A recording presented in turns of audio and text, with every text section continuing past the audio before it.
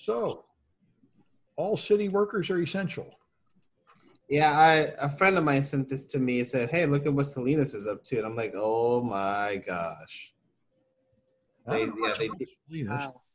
They deemed all their city workers. What was that? The 10th. So this past Sunday, Friday. This past weekend, they said all employees are essential. So get back to work.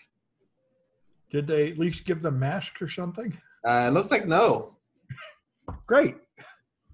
But you're essential. Everything is fine. Yeah. Sam, change your background. Yep. Everything's fine. So get over here. This doesn't seem right for a blue state. In a red state, I could see this. Well, I guess Salinas is a little red. I guess so. All right. And Kaitlyn's always got awesome stuff. So what's this? Terminal. So I did not realize this is possible. And I guess this is probably an old technique that I've never heard of before. So I thought, okay, this is cool. So you throw escape sequences in your shellcode. And when you cat it out, it'll play back the shellcode or the escape sequence. And what the escape sequence can do is go back, erase characters, and write something else. So you cat a script, and it'll say, "Oh, it's just hello world," and then you run it, and then it does evil things. I think that is awesome, and it works in Windows now. You can apparently put like backspaces in. Yeah, exactly. And it now works in Windows 10. They added that support in Windows 10, so now it works on all operating systems. Oh, that sounds awesome. Wow. Yes. Huh. Neat. But how do you make that? In a hex editor, I guess? No, you don't. Yeah, there's, they show you how to do it in the article, but it's essentially like you have the brackets and the E, and then you throw in your thing. I remember doing this, oh God, all the way back when IRC was a thing, using these types of escape sequences. But good. Yeah, now, but apparently they added the support for Windows 10, and I've never seen it. Not matrix printers in the 90s anyway. Yeah. Wow. Well, that's good. So this I thought was very interesting. There's the aircraft carriers are in deep trouble. They already had this one captain that got in trouble for complaining about the virus spreading on his crew on the aircraft carrier. So the man that asked him to let him know if he had any problems then fired him and flew in to give a 1-hour speech imitating Trump, because the previous head of the Navy was fired by Trump. So the new guy tries to act like Trump to curry favor. But that speech leaked, and so he had to resign too. But the fact remains that on our ships, coronavirus is spreading like crazy, and our military is not ready for battle for that reason. And they said what they have to do is they have to bring in the whole ship, take everybody off, disinfect the whole place, make everybody go into 2 weeks of quarantine, and get back on the ship, and then nobody gets off the ship again until we have a vaccine. It's the only way you can have a ready military, and yet the military is not willing to do that because, of course, that would contradict Trump's political line that everything is fine and we don't have to do anything.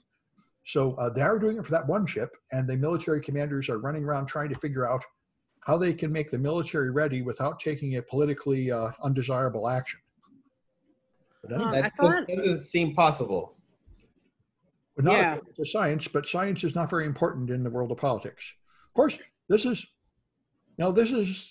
a big thing. We have these politicians over the military, and that I think we reached as the best solution. They tried the other ones, like in Rome. If you don't have like civilians over the military, things get even worse. But anyway.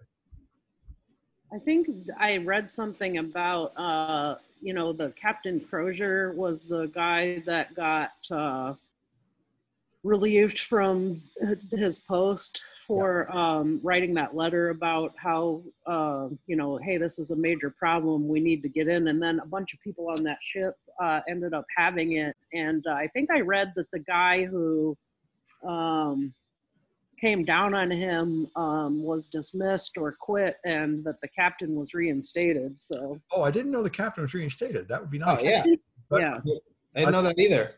But but of course the other thing that was interesting is this is one of the only 2 cases I know where they actually gave enough tests to test an entire population and see how many people are infected. And on the aircraft carrier, they found that 60% of the people had no symptoms and were carriers.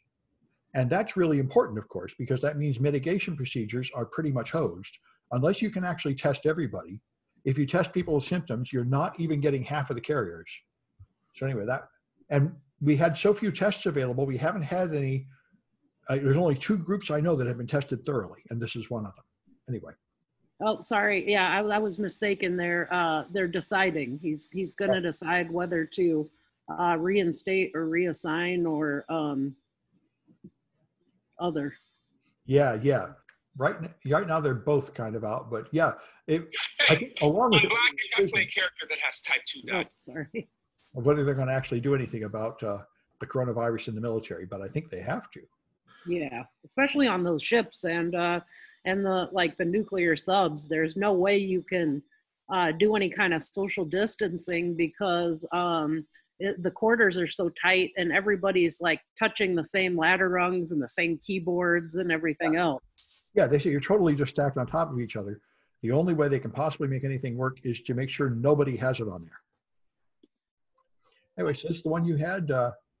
Yeah, so I thought this was interesting. You know, it's old news that you can go hop on the internet and buy data dumps, but now I thought it's interesting that manuals on how to commit fraud and cyber crimes are now just as popular, and I think that's pretty interesting. Apparently, you know, people are making monies off of these tutorials on how to commit cybercrime.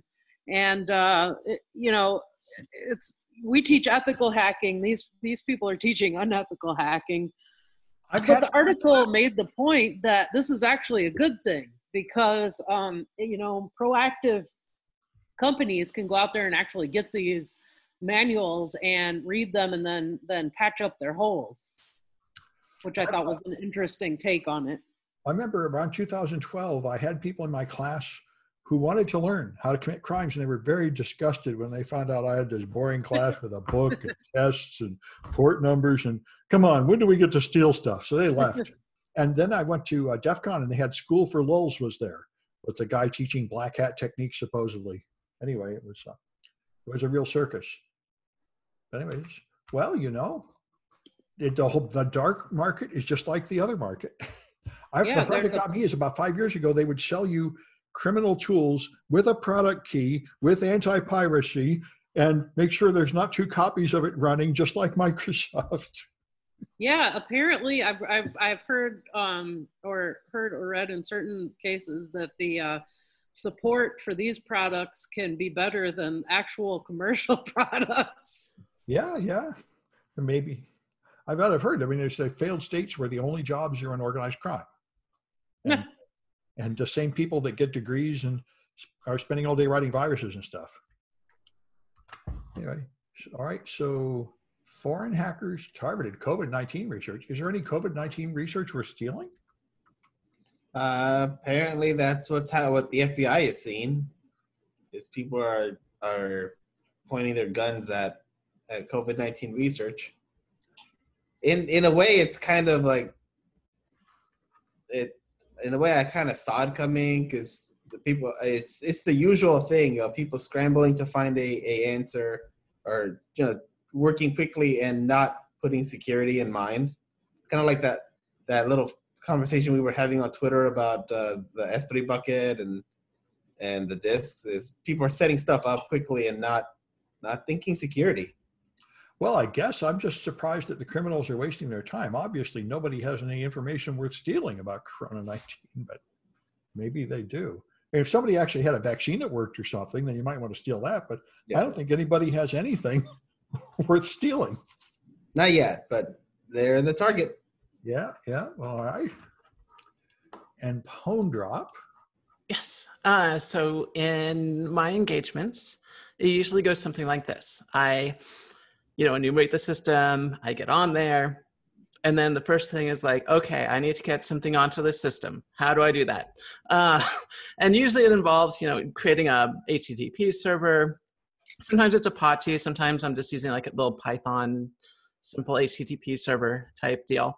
But this is a package, open source package, specifically for getting packages onto attacked systems.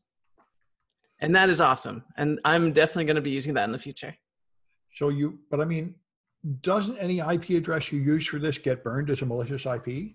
I thought you throw away cloud servers for this kind of thing. You can absolutely throw it away. You can throw it onto a cloud server.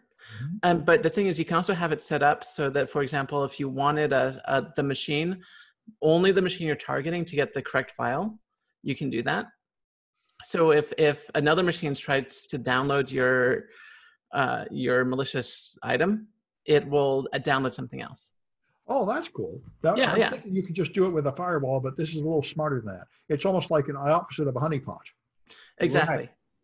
Yeah, no. This, like I said, every op, pretty much, there's always a time where it's like, oh, I got to figure out a way to get an item on the system, and I wish there was like a standard way of, setting up an HTTP server to do this, and this is it. Phone drop. Well, now what the bad guys do is they include a downloader in the malware. But anyway. Well, I mean, that's true too. I mean, you can, if you assume, I mean, the thing is, you have to get that malware on the system first, though. Yeah.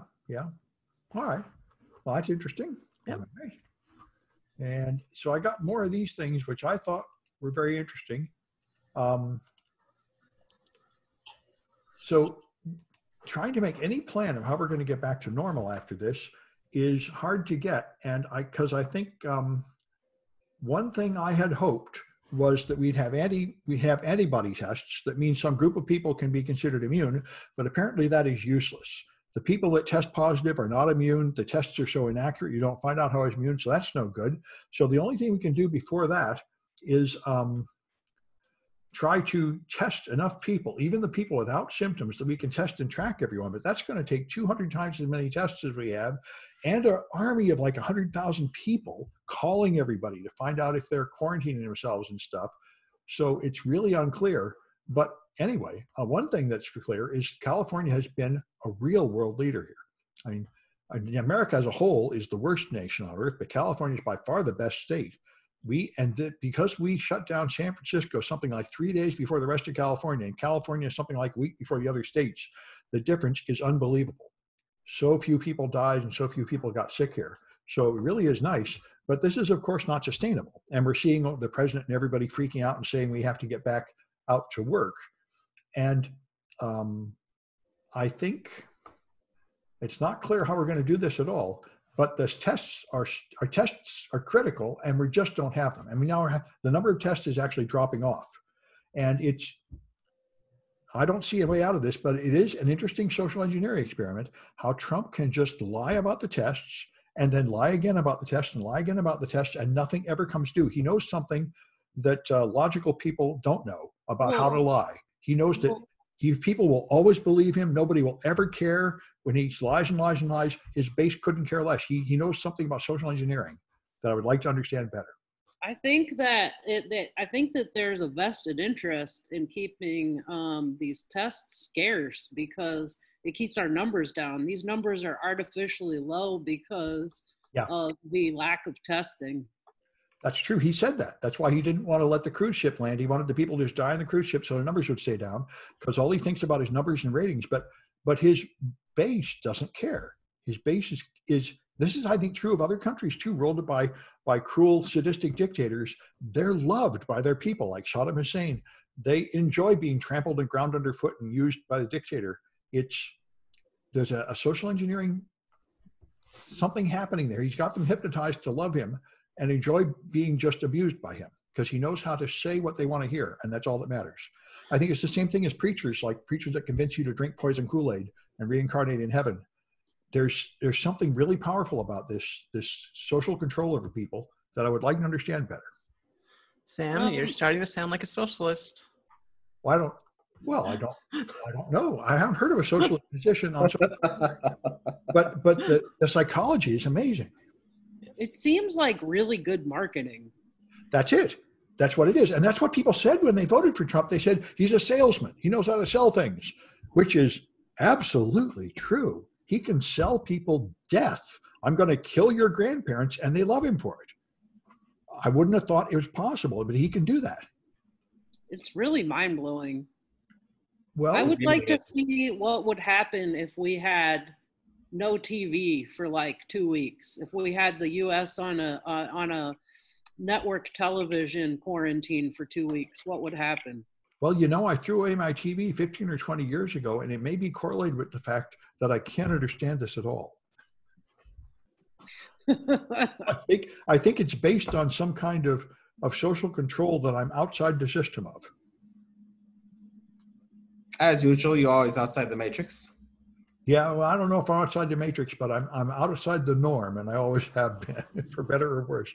Anyway, so Liz, you've got a bunch of foreign. Yeah, pile of nation states attacks leveled against us, which is good that you grouped them all together, because I just couldn't even pick. There's just so much going on, and it's really kind of insane, all the stuff that's happening right now that we're not even really kind of privy to or aware of, or that's in the news that's going on. Well, that's what I talked about it last semester. So a lot of this, I knew at least what was happening last year. Sure. Well, they've definitely stepped up their game, and I think it's pretty interesting too how they're deliberately targeting government contractors now, which makes sense. I mean, it makes a ton of sense. And I thought this story was really interesting too, about hitting a couple of sites successfully hitting a couple sites associated with SFO. Yeah. This is, again, the blame falls on SFO, but they contracted this out to somebody who who implemented it poorly. What I thought was really interesting was that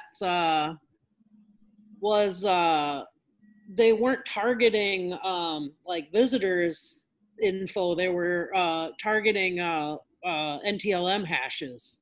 Yeah, that's what I was laughing at, because the only thing you can do with the Zoom attack is steal NTLM hashes. And I was thinking, that doesn't really matter, but maybe I'm wrong. I think we're missing the real point here, which is, can we all agree that Electric Panda is the best name for a hacker group ever? Electric. It's pretty good. Yeah. Well, I don't know. There's a lot of good ones. Yeah. I think, I thought Fancy Bear was pretty good too. But Yeah. Well, anyway, so one thing that I wondered about is, right now during the time of this virus, it's clearly a time for a military attack. Everybody is far from ready. And it seems like the only thing they're doing is cyber attacks. I think it's because all our enemies' military are out of action too. And also because direct nation-to-nation warfare seems to have gone out of style. It's this subtle stuff behind the scenes, sort of like the Cold War. Yeah. These cyber attacks. That way you don't have to suffer the punishment of a direct conflict. And hey, your soldiers can launch the war right from home. Mm-hmm. Yeah. And it can be just as damaging in different ways, Right. Yeah. It's like air power, though. You can't hold territory with it. All you can do is mess up somebody. Mm-hmm. Right. Well, anyway, and there's this one. That's right. You sent me this one about the Mediterranean Shipping Company. I went and looked up another one to try to decide how important it was. And this is apparently the #2 shipping company in the world. It's really important. Yeah. So I went by the original article that I sent you. The official statement. Yeah, right from them. Yeah. They said this was a targeted attack, somewhere in like the bottom of it. Like, okay. So they were able to see that was happening, and they mitigated it. That's cool. And looks like most of their business wasn't affected. But it was a target attack. Yep. Oh, This is part of a double whammy. They've been also attacking the GPS satellites that to screw up the positioning of the ships and get them lost. Yeah. I couldn't even find a statement that it was a targeted attack. Yeah, it's right. Your mouth is right about there. Well, all I find is double talk dancing around it without saying that, as far as I can tell. As it was being investigated. Yeah, let me tell them if it's it was a malware. Yeah. Based on an engineered targeted vulnerability. What is an engineered targeted vulnerability? Using Pwn Drop. So it was Kaitlyn. I'm assuming as much. This one here might be more clear, but it's probably just based on that other report. Okay, malware attack based on an engineered targeted vulnerability. Well, that remains as clear as mud. Okay, but anyway, It reads like a statement from the college. yeah, or it's from a lawyer. Basically, it's the bare minimum that will satisfy some disclosure compliance rule, I assume. Right. And admitting any more would be subjecting them to liability or something. But we already know it was pawn drop. I guess. All right. Sorry about that. I didn't mean for it to go public like that. Oh yeah, there you go. Yeah. So her whole family's dead. Yeah, everyone's dead. Everything's fine. So what happened is that there was some photos taken a while ago by a professional, and someone decided to pick them up and use them in an ad, I guess, for PPE. And the ad said, oh, all these people died. If they only had our PPE, they could have lived. Well, this isn't a stock photo. This is a real family photo. The people are still alive, but there are a lot of people on Facebook who are wondering, hey, are you okay? And this really ties into something that I've been very worried about with social media and just images and stuff on the internet, is that, I'm guilty of this too. You try to find a piece of artwork or something that you want to use in your product, and you go on Google Images and you just find the first thing, and you throw it in there, and you just assume you're going to change it later or whatever. But something happens, you forget. And so what's happening is that our personal data, our personal photos, things like that, are showing up in ads that can be quite concerning. But I thought this was actually officially part of the Facebook terms of service, and also the image hosting sites. They said, we will take your picture and put it in ads, whether you like it or not, without even telling you. I thought that was okay. I mean, one would assume, well, first of all, legally, everyone knows that no one reads the terms of service. Right. So the fact that it's in the terms of service is a moot point. You can say whatever you want in the terms of service. It doesn't hold any weight in court. Also, if someone assumes that a service is going to put your photos that you put on it in an ad, they assume it's for that service, not for someone to hawk PPE saying that your family's dead. I think I think my lawyer could beat up your lawyer if these things went to court. I think both of those are things I could argue against. But anyway, you could try arguing against them, but I think you would find that in actual court, it is well understood that people do not read the terms of services. Maybe in California, we just got to redistrict it to Texas. Oh, okay, there we go. Get a different answer. Yeah, redistrict it to Guam. That could be, yeah, but not Europe. It wouldn't go over very well in Europe. No. So anyway, I just saw a good ad for Biden today to make me feel better, but I've certainly felt like this, like I'm really, really tired of Trump, and Biden seems to be nowhere. But anyway, hopefully he will do something, but it is very much, he doesn't seem to be doing anything. And what I think now there are some ads coming out that look better of him, of mocking Trump. But I think the strategy of the Democrats seemed to be to just do nothing and wait for Trump to destroy himself. And I don't think that's going to work. Trump seems to know how to spin everything to his advantage. I think they really need to fight back. So I don't know what you think. I think Trump is still going to win the next election. I can't remember what it was, but he contradicted himself within the same press junket. Like he said something, and then 20 minutes later, he was like, "Oh, I didn't say that," and it was just like, "You just said it in this same press briefing." His followers love that, and they believe it. They buy it up. They do, because they're not listening to the words; they're listening to the emotional tone, and his raw meat of making you feel superior and angry at those rotten liberals is the same thing preachers give you. We have to kill all those people because they're against our God and they're destroying our children. And that it's so much fun to feel self-righteous that it doesn't really matter that the details make no sense. Liberate Minnesota. Liberate Michigan. Yes.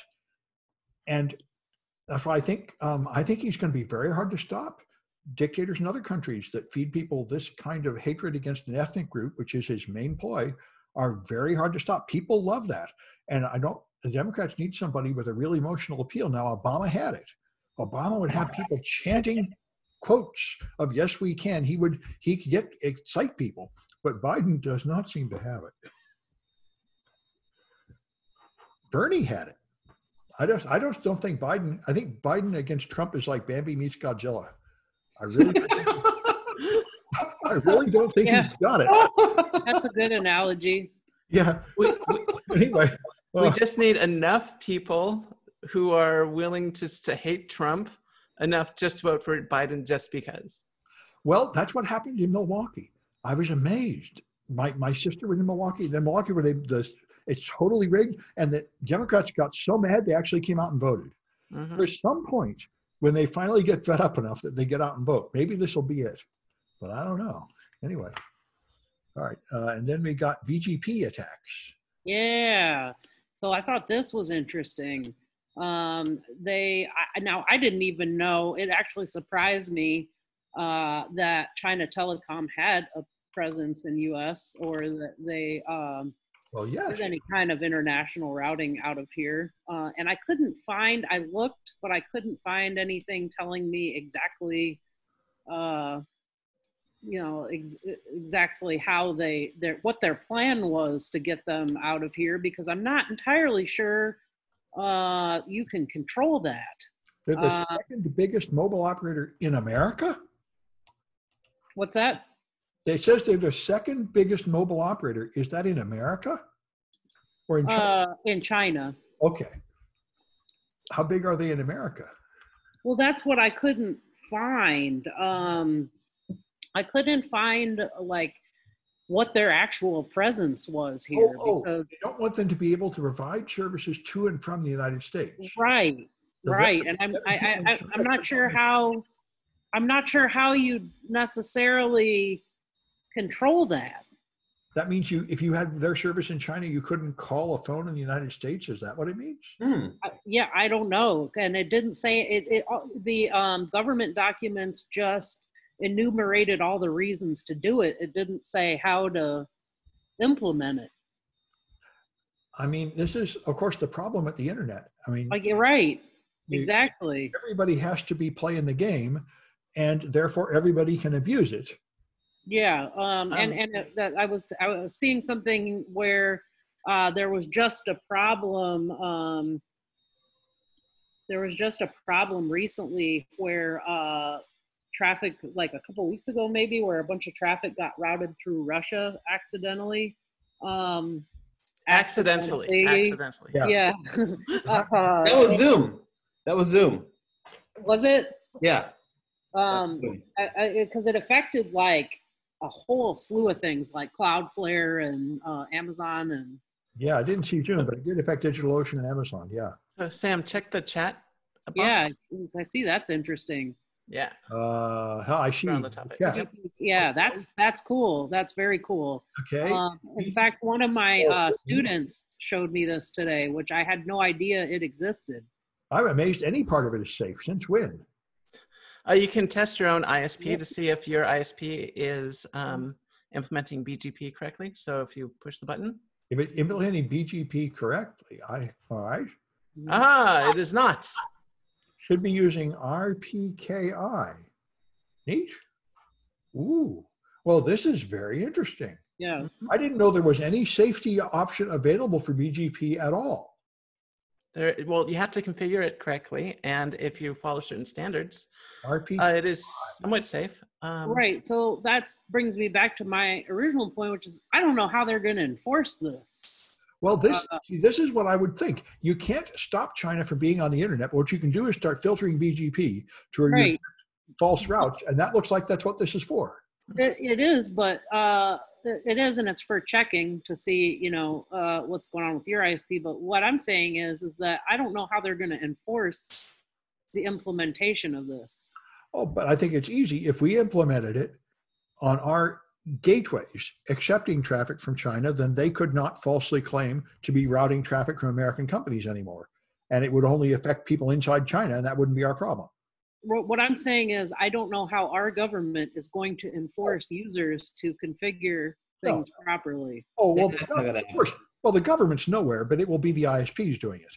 I think just like HTTPS and other things, it's not a government activity. It's when the providers are sort of pressured into doing it. Sort of pressured, which is the problem. And it just never happens. Like, none of them care about any of this stuff, and there are no penalties for disobeying it. Well, no, I think the browser makers forced them to go to HTTPS by putting up warnings for sites that aren't secure. And the browser, your browser could be checking like this and putting up a warning saying your provider is not secure, and that would do it. So I think, I think it could happen, but I don't know any details yet. I'm very interested to hear about this. There used to be something called BGP-SEC that went nowhere. This one I've not heard of, RPKI, maybe be the one that should be out there. I know Cloudflare itself went down a while ago because of a bad BGP update, and they talked about how they were going to have a check system for BGP updates to make sure that wouldn't happen again. So it is a big issue. Yeah, well, anyway, all right, are there any more comments? I'm surprised level 3 is not, is one of the unsafe ones. Of all the ones you would think would be up at the top, yeah, level 3 is. I am surprised by that as well. Yeah. Yeah. All right. Well, like Comcast I get, Google I get, Sprint I get. Mm-hmm. Level 3, okay. Right, especially considering they're in control of the entrance node in SF. Like everything comes through them, so you'd think they'd be on it. Yeah, they pretty much are the backbone of the internet, and you would hope that they would be on top of all this, but I guess not. I would have expected better out of Hurricane Electric too, actually. Yeah, that's another one. Not good. All right. Well, I guess I'm going to stop the recording.